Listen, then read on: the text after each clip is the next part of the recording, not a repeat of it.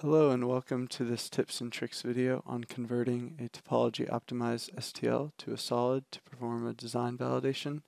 We'll start by opening up our completed topology optimization. The first thing you want to make sure that is checked is that you're under post-processing in the solutions tab is to make sure the export topology STL file is set to yes, and whatever you have set for the topology density here, that is what will be transferred out in the design validation. So here we're going to set it to 0.6, and then we can go back to Workbench, right click on the results, and click transfer to design validation system.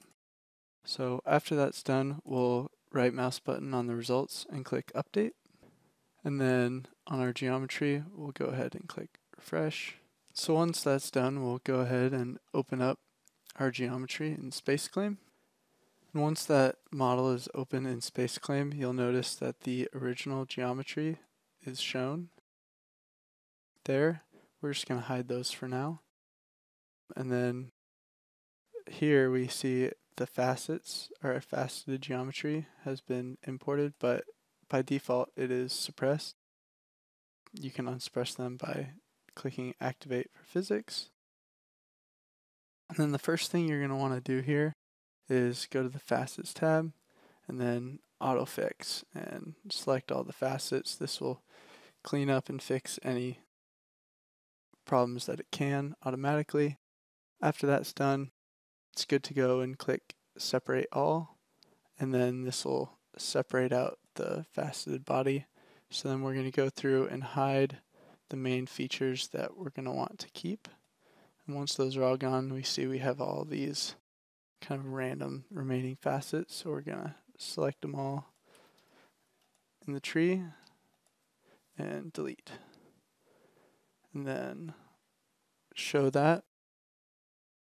So then once those are, all those little pieces are separated and deleted, we're going to go ahead and merge all of these facets together using this merge tool, and then just clicking on these faceted bodies. So now you can see we have one faceted body.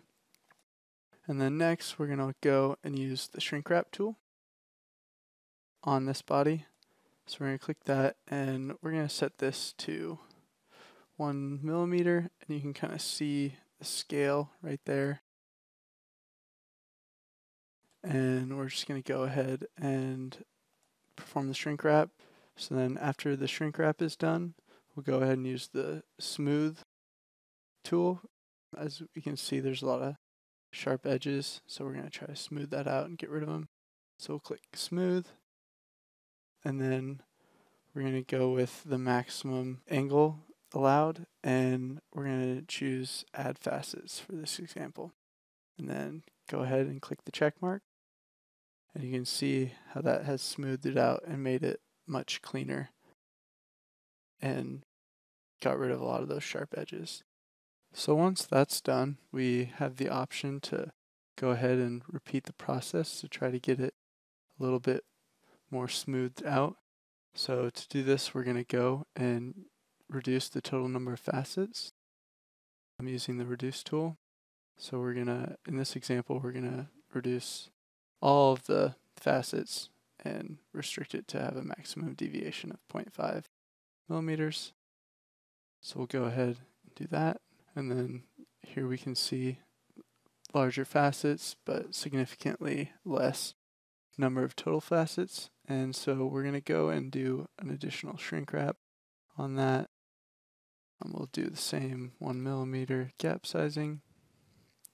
And once that's completed, we'll go ahead and do one more smooth, as we have done. And so here we can see we have a nice smoothed STL geometry. So the next step is going to be adding these excluded regions from our optimization back to the geometry. So we're going to start by hiding our faceted geometry and show the original. We're going to go ahead and hide this one.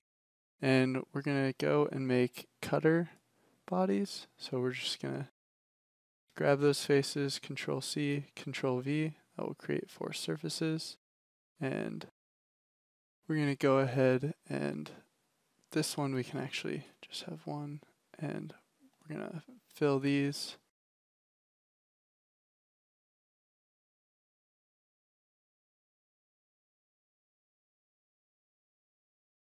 And then we're going to pull a little bit extra on this one since we're going to use it to cut both, and then just a little bit on these just to make sure that we cut out everything we want. So now that we have those cutters, let's show our faceted geometry. We can go back to the facets and use the subtract tool. So then we're going to click our faceted body and then just click on the cutter bodies we have made. And so here we can see that it got rid of everything.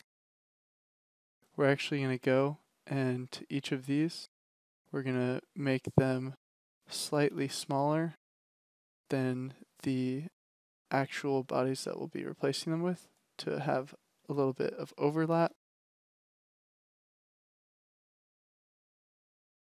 And so then we'll just go back to our subtract tool and cut these out. And we can see we still have the outer shape of that. So then we can go and show these bodies. This one we don't really need, so we'll just suppress it, or you can delete it. And then we're going to go and use the merge tool under the facets. And then we're going to click our faceted body and then just go ahead and click each of these bodies that we want to merge.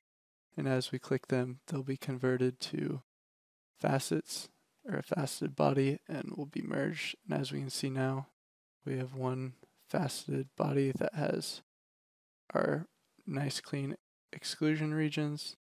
And at this point,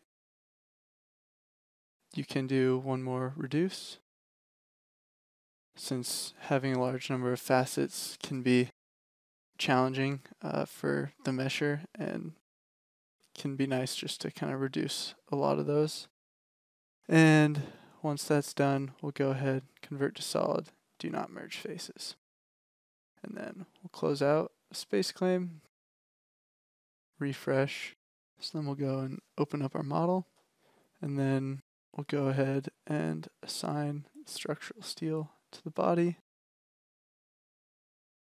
This body sizing that was previously used, we're going to delete it. And instead, we're going to insert method, select the body, and we're going to choose tetrahedrons here and make it patch independent so that it isn't dependent on all the facets. And so for a minimum size limit, we're just going to go and do 0.05 on there, and the max, say 1/2 inch. And yeah, so we'll just go ahead and let that mesh. And we can see once that's done, we have a nice mesh that we'll be able to then solve from. So we're going to go to add our boundary conditions. By double clicking on one of the faces in here, it will select all. So we're going to do that for both of these and click apply for that remote boundary condition. And then on the force, we are going to do the same thing, and then we can go ahead and solve. So once that's done solving, you can take a look at total deformation plot, equivalent stress, and compare those values to the original results. So here we're at about 10,000 psi, and then our optimized part is at 13,000. So pretty close, a little bit higher as we would expect with less material. With that, I'll conclude this tips and tricks video. Thanks for watching.